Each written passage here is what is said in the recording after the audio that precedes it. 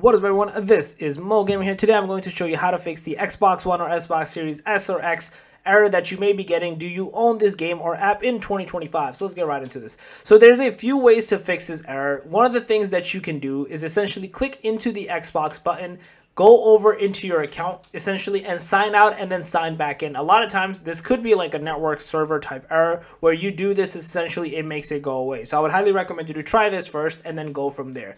One of the next things you can do is go into settings, go into network connections, and essentially go over into advanced settings and then do alternate MAC address and then just basically clear this.